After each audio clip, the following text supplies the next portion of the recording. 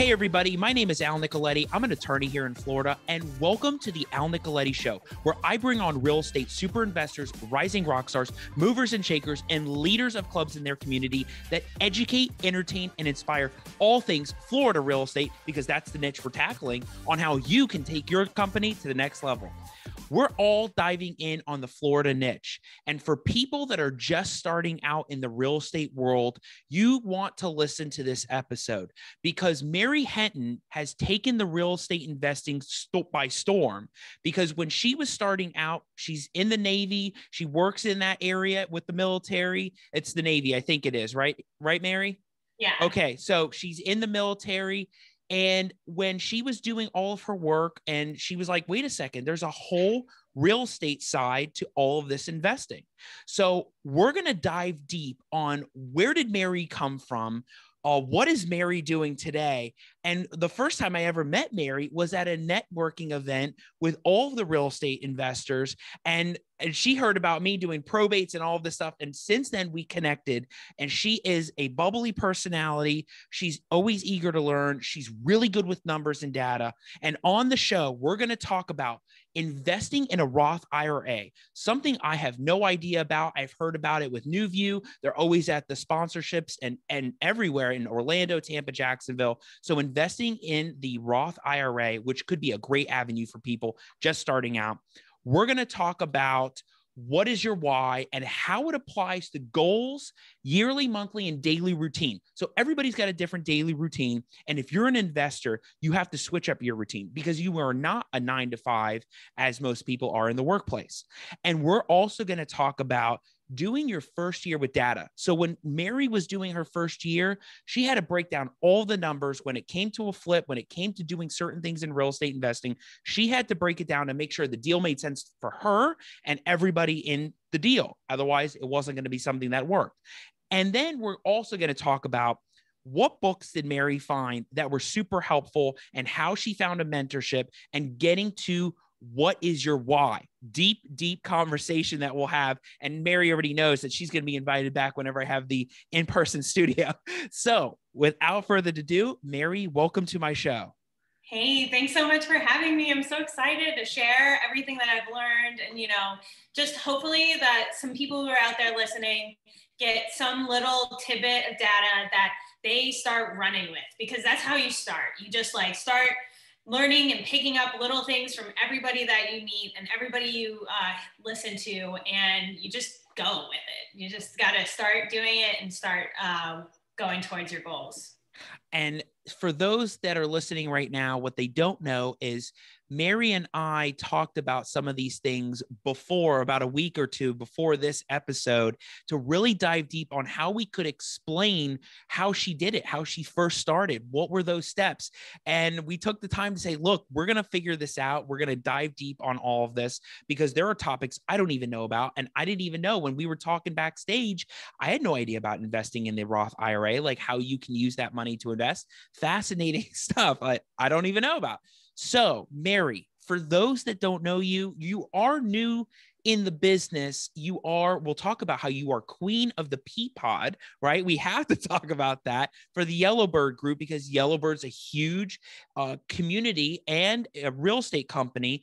And we are blessed. I have to say, Mary, we are really blessed to have such a unique investing community here in Jacksonville that I think is unparalleled to other communities, because everybody's dropping knowledge. People are coming and sharing their ideas and sharing their expertise on how people can really level up in their business. And having someone like you that wants to break things down is huge. So for those that don't know you, tell everybody, what were you doing before real estate in the military? What piqued your interest to get into it? And now what are you doing today tackling the real estate investing world? Yeah, so my first experience or touch with real estate was back in college. A professor quit class one day, told us all about how to what real estate is, how to leverage money. And that just really piqued my interest. But I went along and I did my 9 to 5 job. I actually got I'm a marine engineer and I worked on drill rigs in the Gulf of Mexico. And it like was okay, but not really what I wanted to do. And I also have a background in military as well. So I do a little bit of that. But what really like started me out on real estate and where I started getting traction was when I started reaching out to people and like connecting with people, like-minded people in the community, like Pat and Yellowbird. And that's when I started like finding how to do things. And I started sending Pat like these terrible deals. And he was nice enough to like be like, well, this isn't really what we were looking for. And he would tell me exactly what they're looking for. And then I would just go out and look for it. And so I got my real estate license back in September of 2019, and then started doing a lot more lead generation, finding those deals. And I would go to Pat or somebody in the Yellowbird community that I've already met because I was networking, give them the, like, say, hey, I've got this deal. Do you think it'll work out? And would go from there. And so like from there, I like learned how to invest my IRA. And that's like one of the most unique things, I think. Not very many people do it. They always have questions about how to invest your IRA. And we'll dive deep into all of that. But you said some interesting points there about the community, like going to Pat and talking about deals and getting to that step of actually getting something, right? So everybody can hypothesize about, oh, this is what I need to learn. This is the book I need to read for real estate investing. But I was even on a call today talking about something with probate. And the only thing I thought was like, go do it.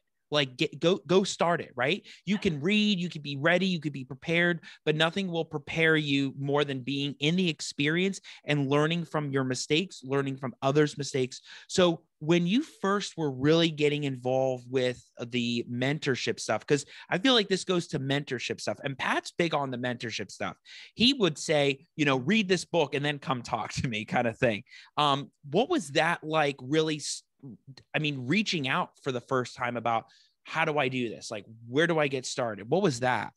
So nerve-wracking. I didn't know Pat from Adam. I'm like, you don't know me at all, but I really want to get into this and I'm determined. And no matter what, if I like, even if Pat didn't reach out to me, I would still like try and find other ways. So you gotta like not get analysis paralysis is what I think. And I'm an analytical person. Being an engineer, I'm like, I need my numbers. I need to know like what I'm going to do and how I'm going to do it. But I've actually found that's one of my weaknesses. And I'm like, I need to just go out, start doing it, and we'll figure it out as we go. So, and then the mentorship really helps because I don't know everything. And I would always like lean on people in the Yellowbird community or my mentors and be like, hey, I got this problem. What do I do? And they would be more than happy to help. And it works out for everybody. Yeah. And you have to do your part by actually proactively learning. You have to take those steps yourself. They can't do everything for you. You have to be able to reach out to people, to connect with people. And there's so many different vendors and auxiliary companies that can really help get you into that world. So before we get to like the Roth IRA, and maybe that's how you did your first deal, right? Is that how you did it? Was using the Roth? Yeah. So my first deal was I actually found it on a tax delinquent mailer list. I sent out about 2,800 mailers, and it cost about $1,800. And I blast mailed everybody who was on that list. And we were able to get it under contract in April of 2020. And I got it for $60,000. And I'm like, okay, I've got this contract. I don't really have $60,000 liquid right now. What am I going to do? So I did, however, already set up my self-directed Roth IRA with Equity Trust Company. I had a bunch of orphaned retirement accounts from previous employers. I had like a few grand there, a few grand there. And I'm like, this is all so confusing. Let's just simplify things. So I merged them all over to Equity Trust Company. And that's where I brought my Roth IRA all in there. And I partnered with Bob and Melissa Sargent with their IRA. So I didn't have the full amount to do the purchase of the house and then do the rehab as well. So that helped by partnering with their IRA. I was able to like buy the house, rehab the house, and then sell the house. So it was a 60-40 split. I was 40, they were 60. And we purchased the house for $60,000. And then we were all in at about $100,000. And then we sold it for 160. Oh, so wow. once we sold it, yeah, it was a great return. For sure. I mean, anybody would take that. Yeah. And it's all tax-free too, because Right. I did it in my Roth IRA. So it was like game changer right there. Everybody's kind of concerned about the capital gains tax.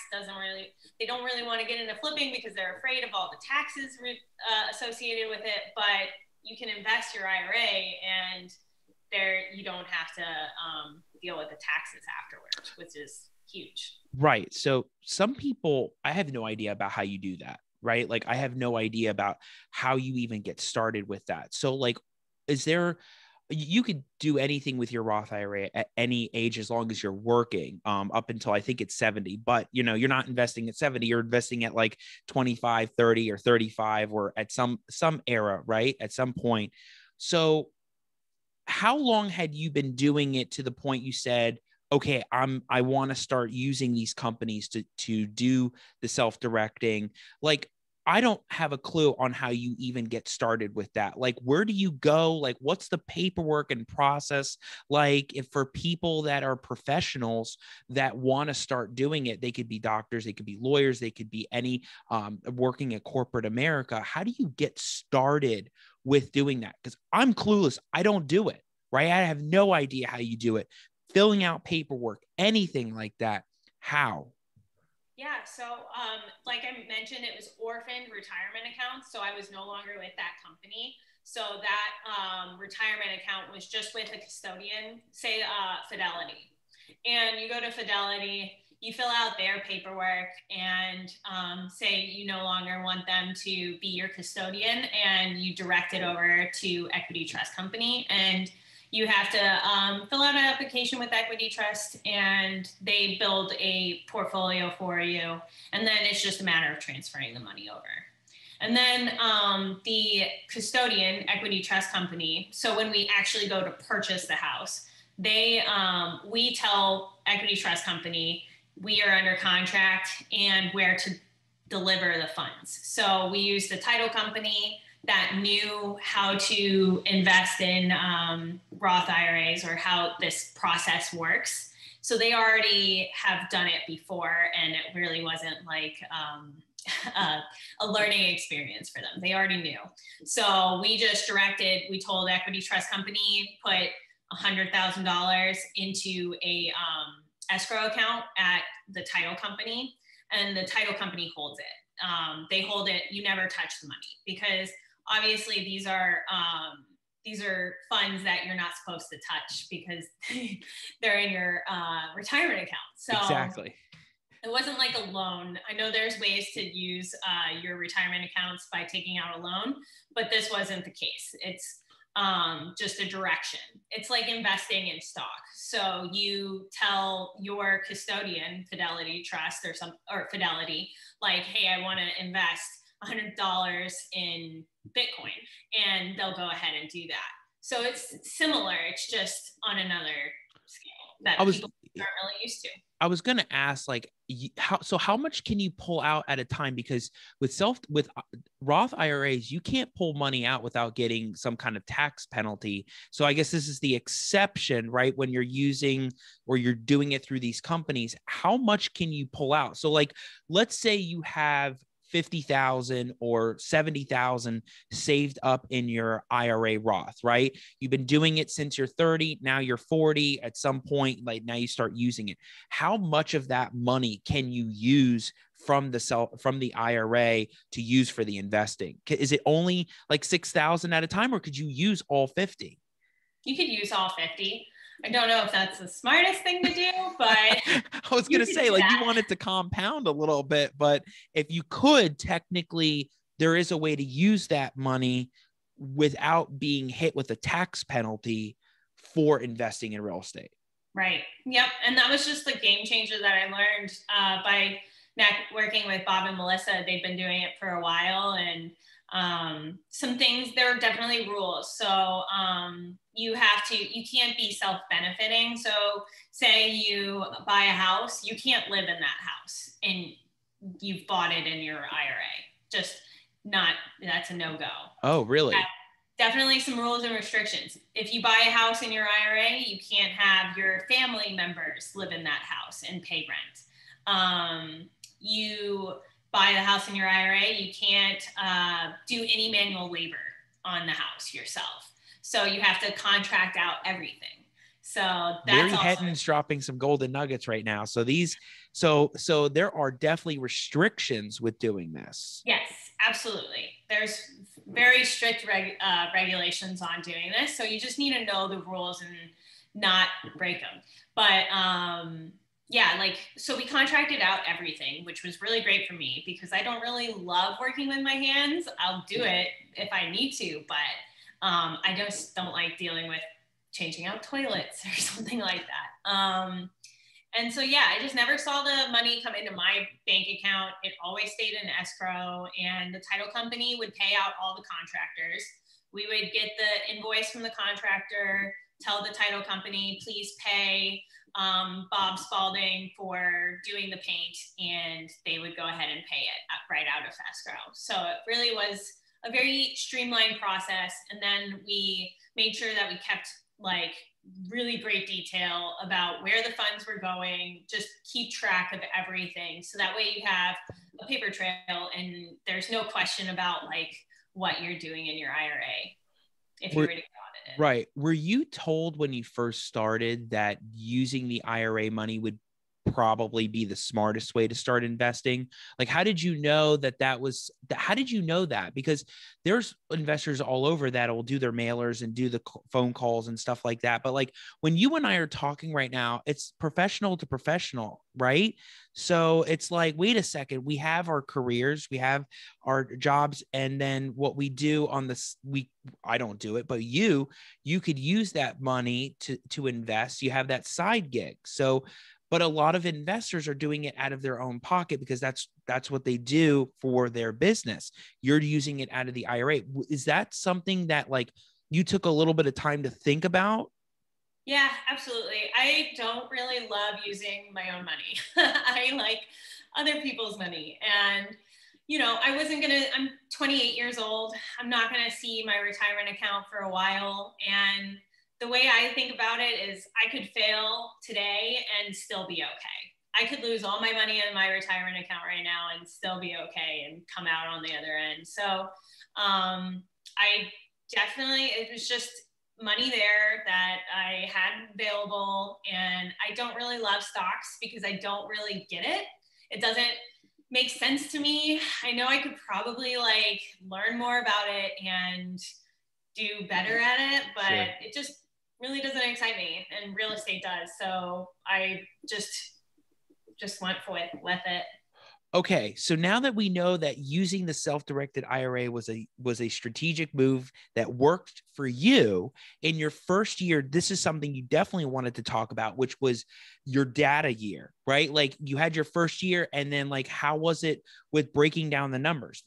For those that are watching, when Mary and I were backstage before we actually did this, she definitely wanted to break down the numbers and go through everything that she did when she was in her first year. So there are seasoned people that could be listening, could be watching, and know about what she went through her first year. But there's plenty of people that have never done this before, have no clue how to break down some of these things. And it takes time, right? Some of these take time. And I think, Mary, if I'm not mistaken, when we were at Yellowbird back in either February or March, didn't you win the bird belt, the yellow bird belt? Yep. So not only are you queen of the pea pod, but you won the yellow bird belt as having what was it, deal of the month? Or it was you killed the deal. You did a great job with the deal and you shared it with everybody. Yep. That was a wholesale on the water. It was worth about $500,000. waterfront property is huge. And I got it for $200,000 and wholesaled it for about 220. So it worked out for everybody, and it was a pretty cool deal. But in my first year, I did 2 flips, 4 wholesales, and then 7 retail deals, as well as giving back $10,000 to military, teachers, healthcare providers, because being military, it's tough, and a lot of people, give every single day. So I'm like, the best thing that I can do is give back. And I love the business because I love meeting people, and just being able to give back is just such an honor. So yeah. Of course. Very blessed, for sure.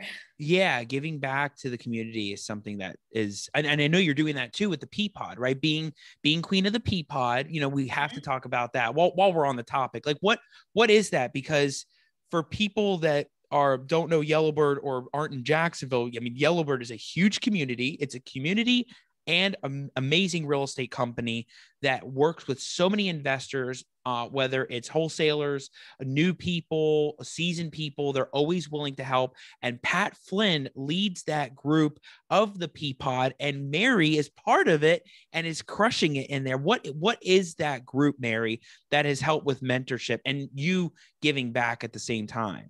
Yeah, so Pat set up this Peapod group, and it's just a group of like-minded people, and they get together about once a week, and they set strict goals. So one of the major things about being an entrepreneur is there's nobody like hovering over you to make sure that you're doing the right things every day. And if you're going to eat an elephant, you've got to chip away at it every single day. It's not like you're going to do a couple things here and then stop, and then do a couple things here and stop. So Pat really helps you break down, like, what are your goals and what's your daily action plans? Because if you don't have action items, you're just never going to end up doing it. And so we would get together and we'd make sure, hold ourselves accountable, make sure that we're all on the right track, and just being a part of a community that propels you to go forward. It's more than anything anybody could ask for. It really helps. And so Pat, and he's also there for like teaching you how to do sales and talking to people, talking to motivated sellers, teaches you all that kind of stuff. And so it's a really cool community, and I'm very blessed to be a part of it. Oh yeah, it's super unique. It definitely is. So not to go sidetrack or backwards and forwards, but we have to talk about your first year with data. Now that you won that belt, you won the bird belt, and you're queen of the Peapod. Let's break down those numbers. So I have no idea how you did it, what the data is, and I know you have stuff that you want to talk about. So share that with us for the show. Like, what is that number? What are the numbers that break it down? Yeah, so it's basically the 2 flips, 4 wholesales, 7 retail sales. And then like how I did those is what I like to tell all my buyers or sellers is I give them both their options. I give them the retail sales, like we can list it on the MLS if you want, or we can give you a cash offer and it'll be a little bit more simple. And what I would do is I do door knocking, I do deal machine, and I do cold calling. Those are my 3 main ways of marketing to people.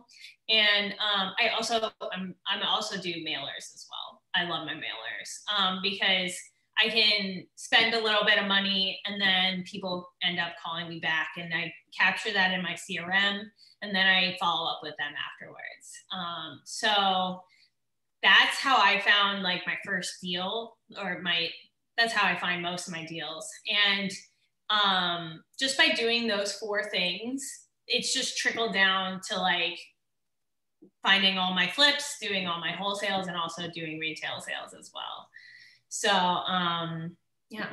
Good. Well, that's great, because this is what it's all about. And tell everybody about the marketing side, because if you love direct mailers, I get people on the show that'll talk about cold calling being the way to go. I even had Mike McKay on the show. Mike had a great strategy. I think I was talking to you about this even backstage of Mike doing like he meets with the seller, he calls the seller, and then after the phone call, he'll do like a message, a video message, right? Didn't we talk about that? Yeah, you totally talked about that. And I'm like, oh, I've definitely got to use that too, because it's a lot about just people talking to people and just communicating. And whether you're in real estate or if you're in another like entrepreneurial path, we're all marketing. We have to market. If we don't market, we don't have any kind of lead generation. And so, like direct mail marketing is probably my bread and butter. I know it's a little archaic, but it definitely helps, especially leverage my time, because I can easily pull a list and put it into a direct mail marketing campaign, and then they call me, and it just takes a little bit less time than cold calling. So one of the two things I wanted to mention were how to pull lists. So when I was first starting off, I did free lists. You can pay for lists, but I was cheap. When you're first starting off, you want to save all the money. So 2 free lists you can do are tax delinquent and vacant lists. I love these two because tax delinquents, if they're in tax delinquency, they either own their house full outright and clear, because a lot of people who don't have mortgages on their house forget to pay taxes. And those people who own them outright and clear, there's really great opportunity there. They can sell and make a lot of money, or they could even do owner finance deals. So I love the owner finance deals, and I'm looking for more, but I haven't done one yet, but it'll come eventually. But then let's talk about that for a second, because tax delinquents, there's 3 ways it goes, right?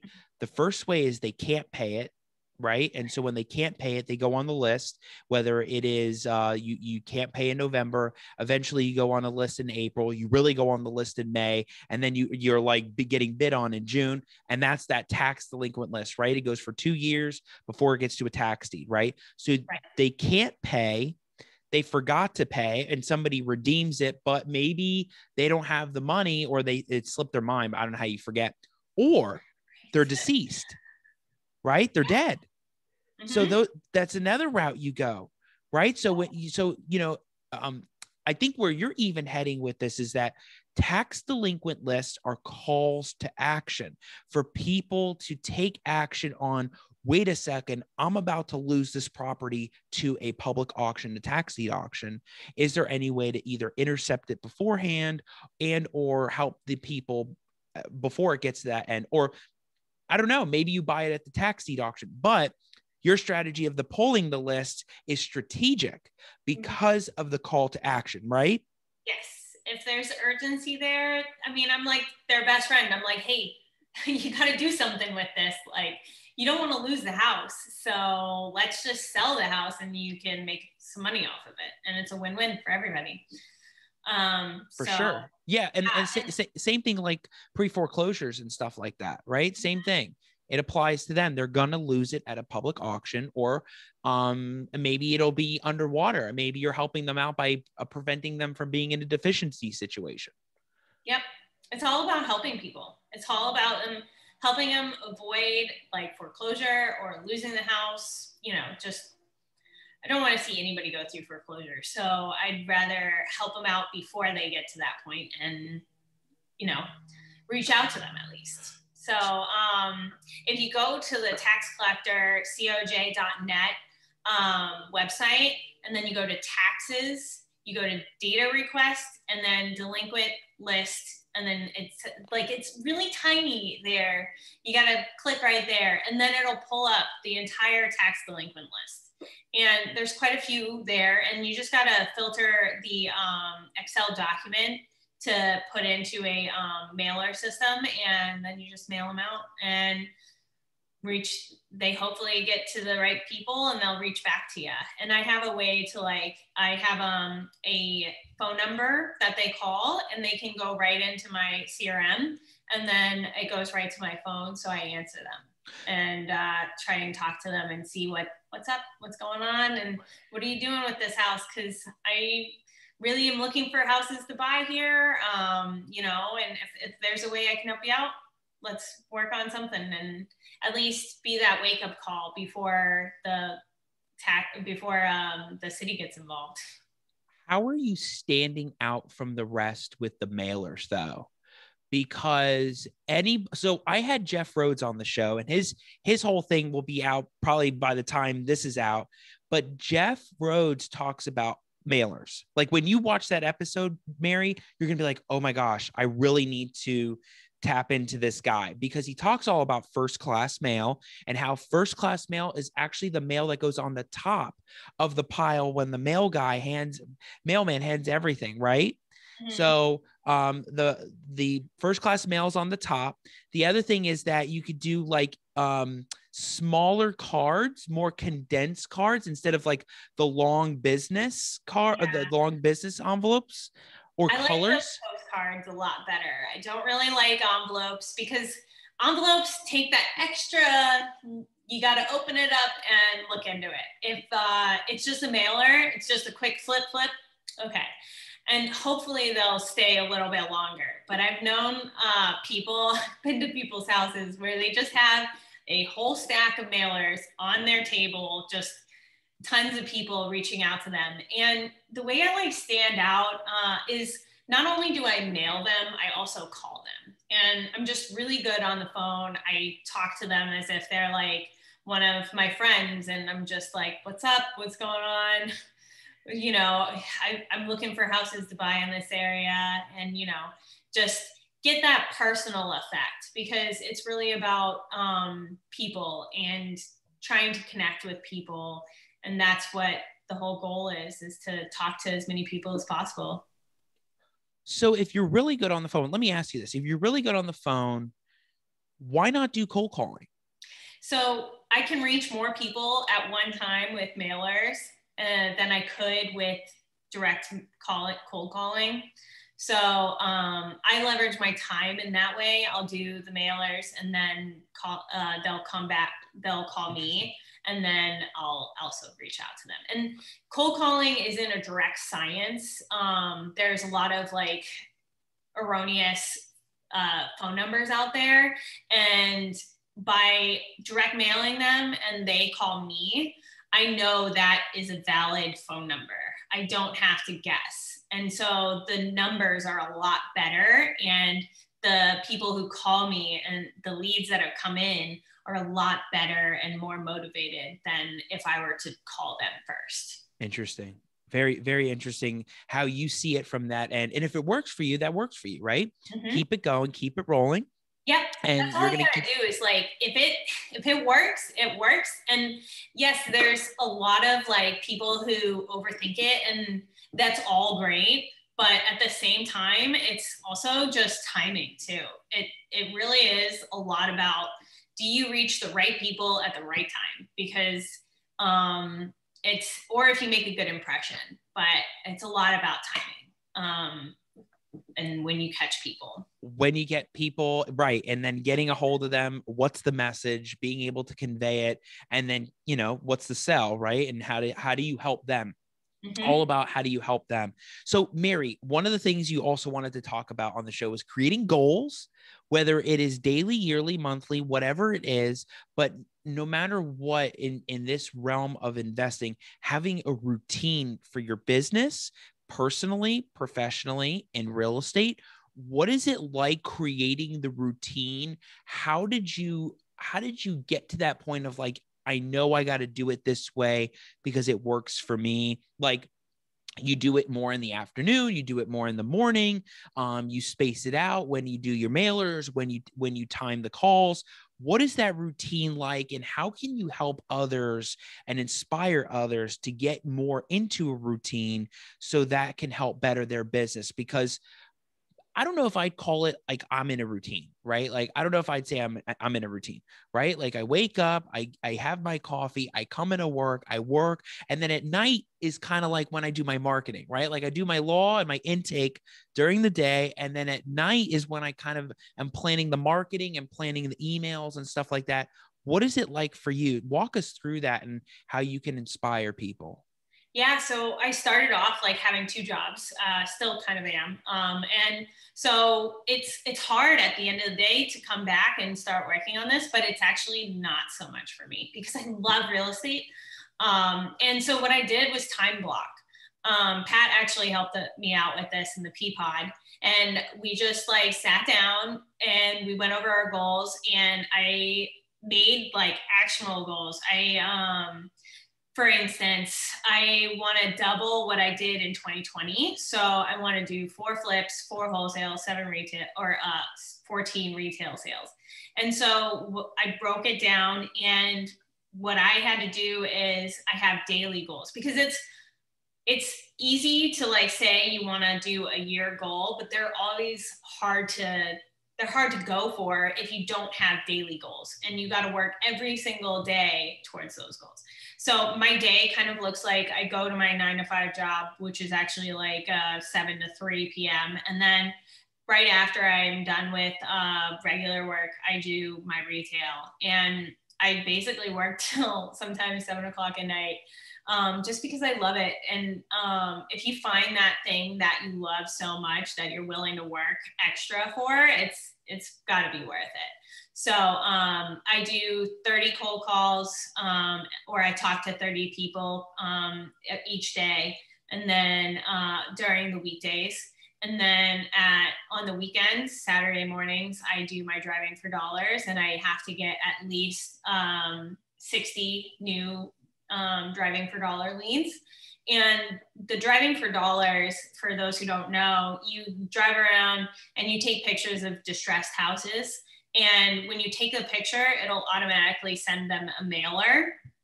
And again, I have my phone number on there, and that phone number goes to my CRM. And then when they call me, I can reach out to them, or I can follow up with them. And it's really about follow-up game. Like, you got to keep following up with people, because the first time you talk to somebody, it's like a warm up. And then the second time they're like, okay, you actually are like legit. You're not just a fly-by-night person. And then you set up an appointment, and the more appointments you can get, the better, because you want to just be in front of people. And the more you're in front of people, the more likely you're going to get a deal. So that's kind of like my week in an overview. And each day I just work on it and chip away at it. And you got to keep going with it. You can't slow down. It's like a contact sport, you know, like if you're training, you don't want to stop training because you're going to get out of shape. Like running, I'm a big runner. And if you run every single day, it's a whole lot easier to run a marathon at the end of the week. But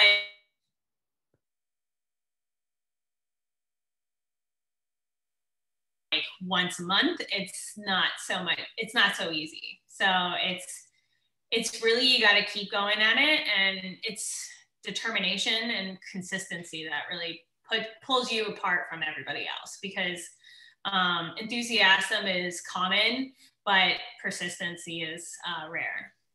So that being said, what is your why? My why is I want to live a life free of somebody else. I want to be able to make money on my own, and just own my life. I don't want to like end up at the end of my life being like, oh, I wish I did, or I wish I did that. We only have one life in this world, and I want to live it to the fullest. So every day I'm just going for my dreams and seeing how it turns out. And your mindset always changes either from year to year, day to day. Yes. There's always, absolutely. Yeah, I forgot who was telling me about that. I think it was actually Kyle Paskowitz when we were on a Clubhouse call. He was telling me something about like, you know, your mindset 10 years ago is completely different than your mindset now. And I'm like, well, first of all, that's so true, right? I mean, if right, you think, it is. yeah, if you every think day, about it.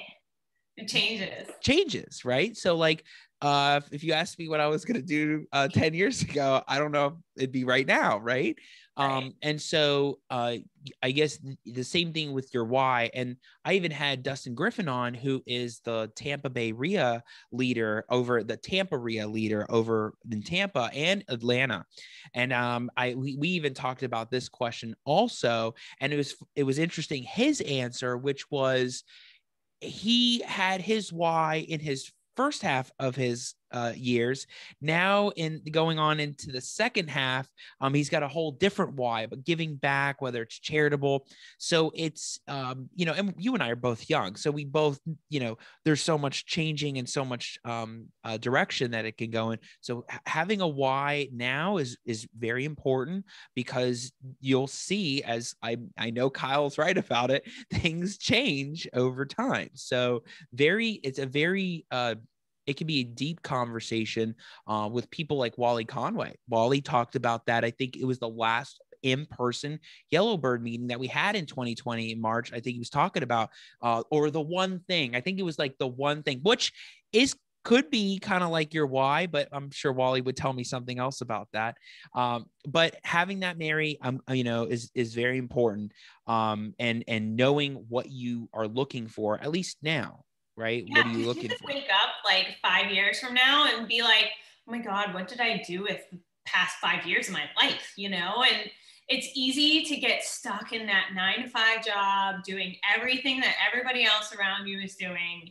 And it's easy to just get carried away. And then you wake up one day and you're like, 5 years older, and you're like, what did I just do with that 5 years? Like, did I really spend it to the maximum capacity? Like, so I want to just live life to the fullest and, not wonder like, or wish, oh man, I wish I'd done that. Because I hear from all my mentors, like, or I also would be like in my 9 to 5 job and I'd be like listening to people and they'd be like, oh, I wish I did that when I was younger. And I'm like, well, thinking to myself, I'm young, I can do this. Like, I should just do it and go for it and see what happens.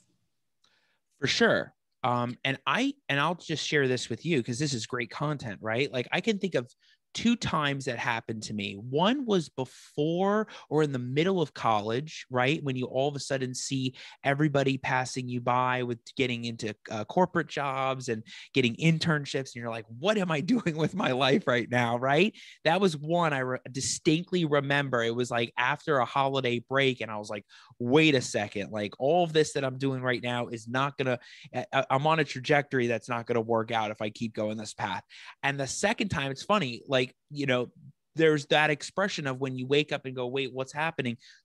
That is real stuff, right? So I remember specifically, I think it was after law school, while I was studying for the bar, or I think it was like either like while I was waiting for results or after I passed, sometime in that law school era, which was I woke up and I was like, wow, it's over already. Like it's like I remember going, what's going on, right? But when you have something like what I do now, where I have the podcast, I have all the probate, I do what I do, you have something to look forward to and you're passionate about, and you keep moving. So you're right. You don't want to be in that position of waking up and saying, well, what's going on?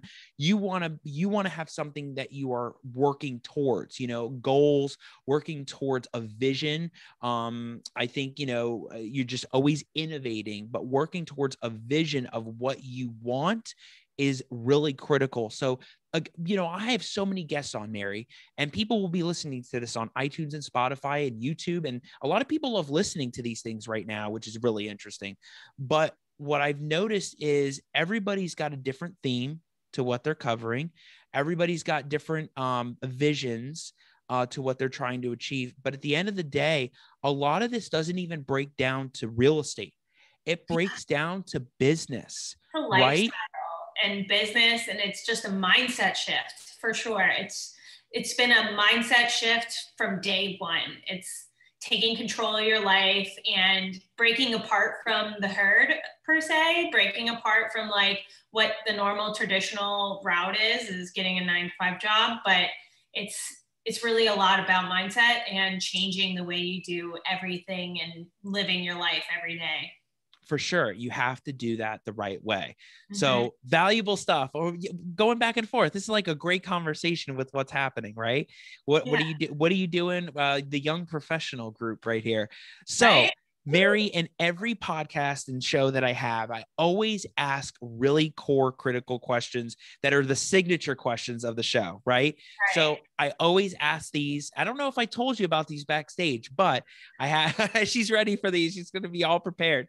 So you can do a lightning round. We could talk about it, pick what you want.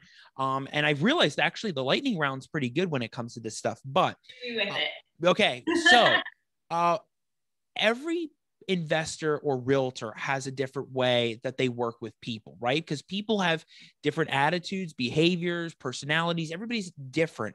So when you're approaching that deal and you're either getting to the contract or you're asking whether they wanted to sell it, how do you really engage with that person and build trust with them so that they work with you, not just in the beginning of the deal, not just throughout the deal, but even from beginning to end and even beyond? How are you building that trust with people? I'm just really transparent. Everybody is very guarded at first when you first meet them. And rightfully so. If I, met somebody off the road, I'm just like, who are you? Like, what do you want to do? So I always just tell them who I am, what I'm doing, and what I'm looking for. And I just try to always put myself in their position as well. I want to see where they're coming from because everybody has different perspectives. Everybody is coming from different walks of life.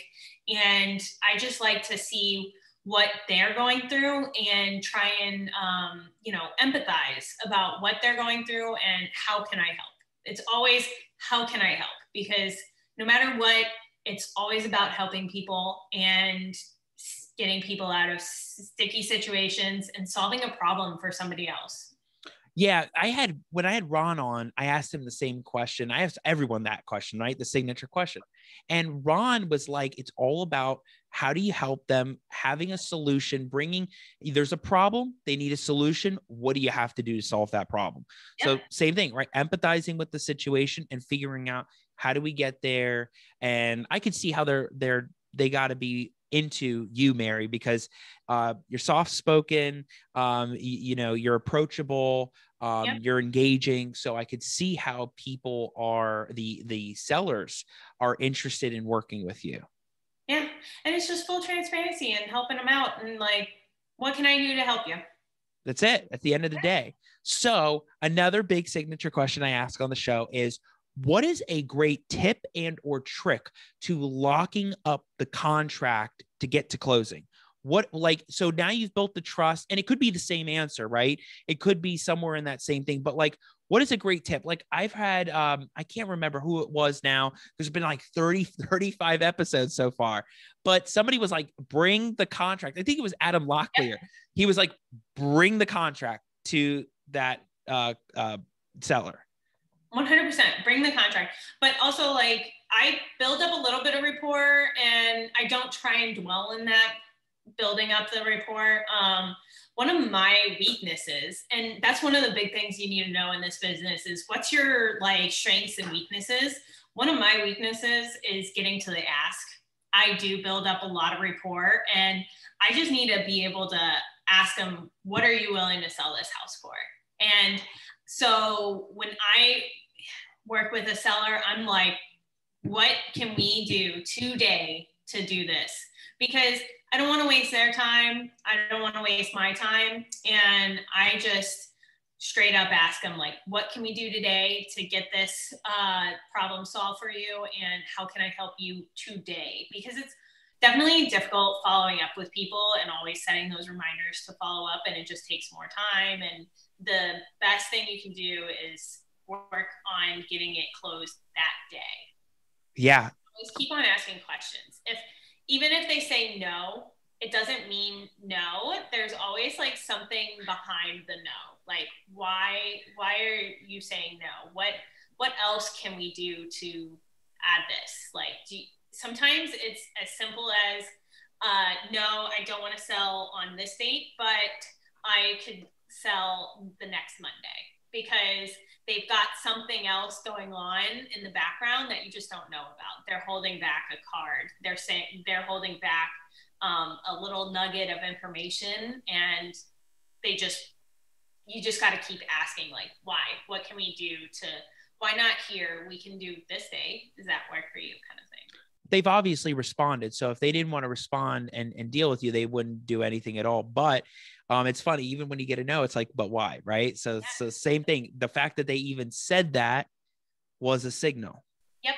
And like, sometimes I'll ask a question and they'll say no. And then I'm like, okay. And I go to another question. It's always about asking questions and then listening. And listening is one of the things that you got to get really good at, is listening to what they're saying and what's behind what they're saying. And so if I ask one question in one way, I might ask it and they say no. I might ask it again in another way. And it's just twisting it just a little bit, but that little twist is enough to get them to say what's really going on. What's really happening? How do we do this? What's the pinging issue? What's the root issue about why this is not going forward? So getting to that point is big time. Yep. So now to the last signature question. And if the answer is probate, I can't get off the show without talking about probate, right? Yeah. You know it too, right? I mean, what would I be here for? Right? Exactly. So if the answer is probate, then we'll talk about it. And if not, we'll talk about it after. But I get different answers every time about this. It could be appraisers. It could be lenders. It could be the contract, people not responding. It could be tenants not letting you into the property. It could be an array of things that happen, title work, surveying, whatever it is.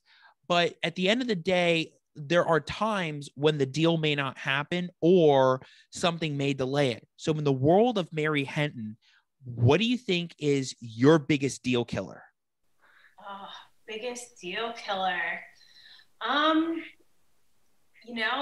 black horse or the black swan, as one of the books that I've read would say, is there's always like somebody behind.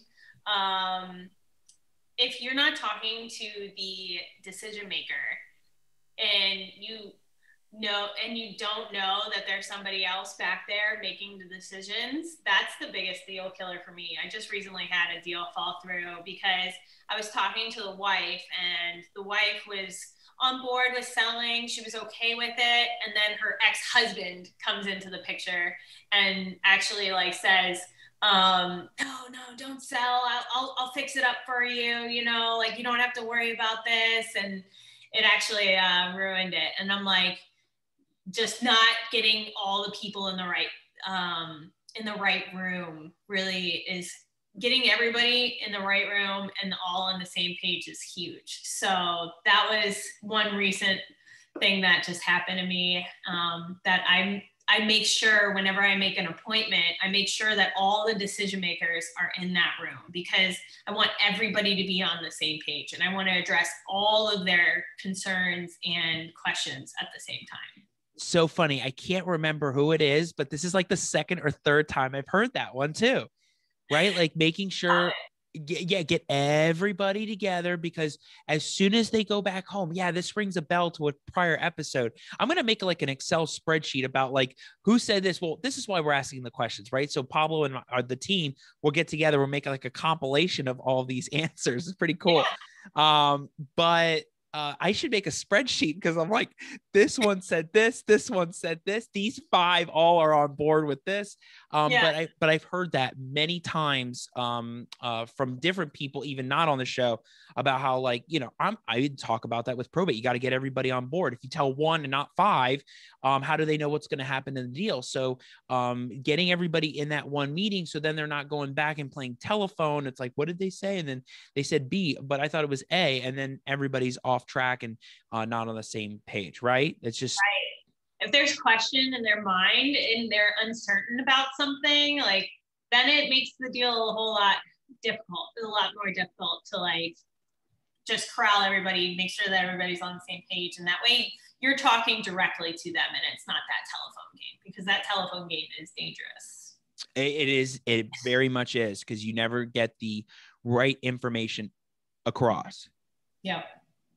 So, last but not least, we're going to talk about probate. Okay. So what in the world of probate does Mary find crazy, unusual, wild? Crazy or unusual, wild? I don't know. I've had one probate case, and a lot of people just don't know who to go to. And I find it like unusual how common it is to hear horror stories about probate. And whenever I talk to somebody who's going through probate or is about to go through probate, I'm like, hey, don't worry about it.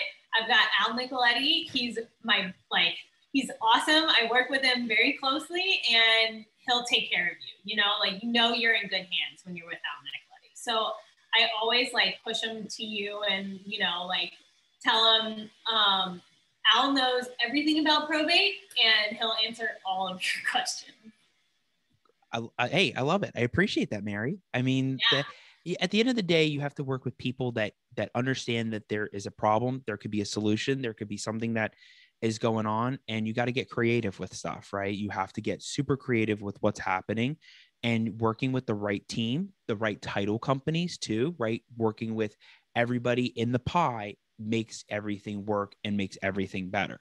So I totally understand. It's what it is. Working with the right people makes all the difference. Absolutely. Yeah. And a lot of people don't think about probate. I don't think when this happens to them, they're caught off guard, and it's just something people don't think about. And so they need the professionals to help them walk them through it. Exactly. That's the whole name of the game. Finding the right people in play, and you work together. Yep. Yeah. So that's what the secret sauce is. There you go. Well, Mary, you were amazing. We've gone on for about an hour now. It's been incredible. I'm going to have you in an in-person studio one day, whenever it's set up, because we'll even break down numbers on a whiteboard. We could break down numbers on a sheet. However it is, it'd be really cool to actually see you do it in action. Like PowerPoints, right? Like people love the PowerPoints to see how things are broken down and what you do. But love having you. We it's so easy to have that conversation with you. I get the rapport. I could see the engagement. Like that's where a lot of this plays a role with tapping into people, is being able to engage, having a relatability factor, which makes all the difference. So you were amazing. I loved having you on here. We talk about all that self-directed IRA thing. It's really piquing my interest, because you have those companies out there with NewView, Advanta, so many, and you had equity trust. So great topics that are super valuable for the show. And I loved it. And thank you so much for talking with me about this, Mary. Oh, of course. Anytime.